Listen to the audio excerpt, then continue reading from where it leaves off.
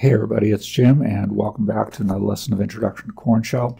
Just a review of what we did last time. We looked at how the getOps command processes our input list.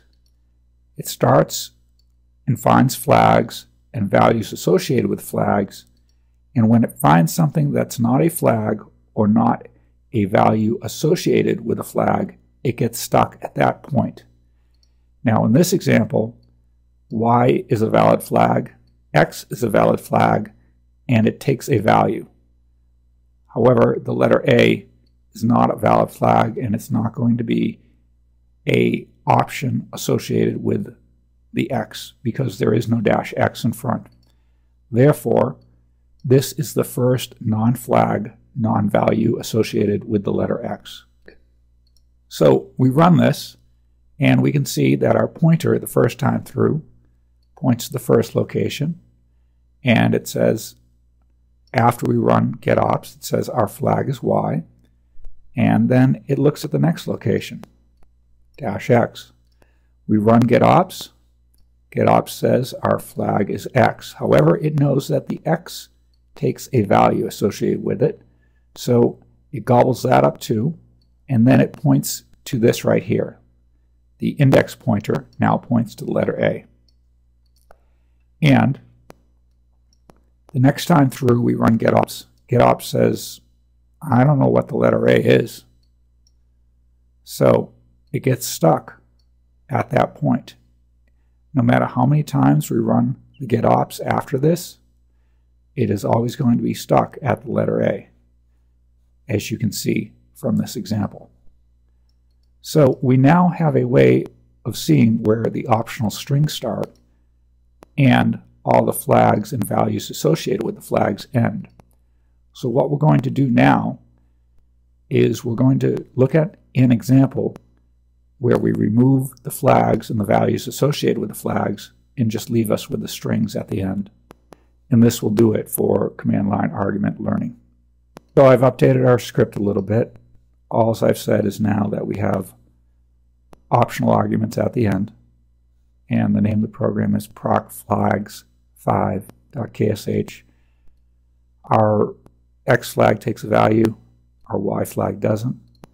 Here are some examples of how you would run it, and as you can see in some examples I put arguments at the end, in other examples I didn't. This script goes over how we can read in optional arguments after processing all the flags. I've updated our usage variable so that when a user makes a mistake, they get the correct usage for the program. And of course, I forgot to put in a 5 there.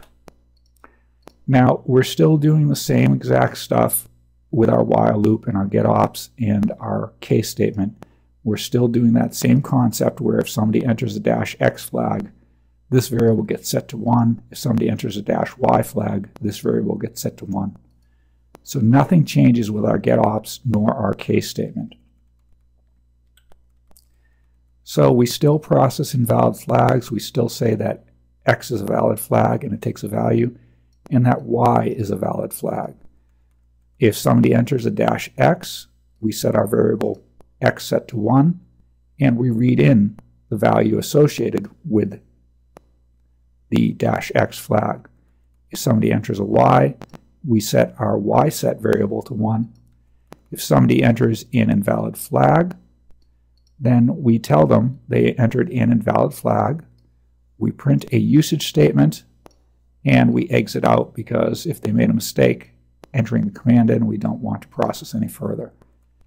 We also process the fact that if a user forgets to enter a value associated with the dash X, we tell them that the dash X requires a value, we print the correct usage, and we exit out.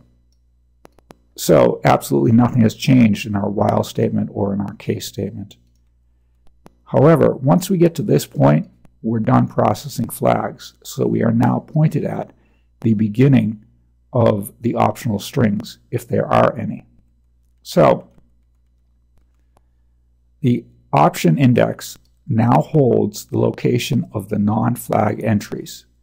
Our list of arguments is stored in $* and $@. It's the whole list. We want to remove the entries related to the flags. Okay, so what I did was I just printed the input list. Now you notice I put a $R in front of this in front of the list. That's because what happens is this list gets substituted right here. So without this $R, it might look something like print space -x5 space -y. In the print statement, we'll actually think the -x is a flag associated with the print statement. The only way to make that disassociation is to put a $R in front. That means that if this starts with a flag, like a $x or a $y, it's just something I want you to print. It's not a flag associated with the print statement. Okay, now we know that this is now the location of the strings. So in our example, it was 4, and we wanted to get rid of the flags and the values associated with the flags, which were the first 3 locations.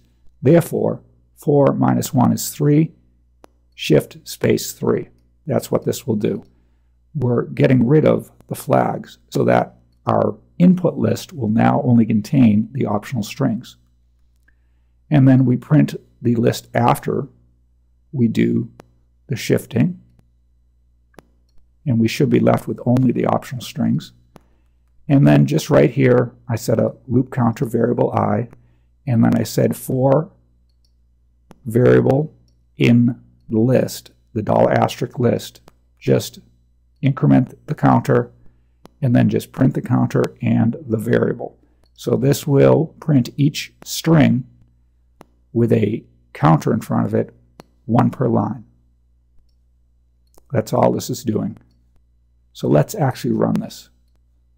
So here we have it. This should be a flag, this should be a flag, and this should be a value associated with the flag. These should all be strings. And as you can see, it just says we entered a Y, then we entered an X. And so once we were done evaluating all this stuff, we now print our list. We do our shift, which in this case would be 3 because this is 4, so 4 minus 1 is 3. And you can see we're left with just the optional arguments at the end, the non-flag, non-values associated with the flags. And it just printed it out 1 per line. And when you don't enter any flags, the input list is just the strings. After a shift, it's still just the strings. And then we use our for statement to print it out. And one thing I want to show you is that this -x, because it's after a string, it's going to be considered a string itself. It's no longer a flag. So as you can see, input list is this. After our shift, it's this. And as you can see, the -x is considered the second string. One last thing, just running it with just flags. And as you can see, our input, you entered a -y, the input list is -y. After the shift, the input list is nothing, and the for statement shows nothing.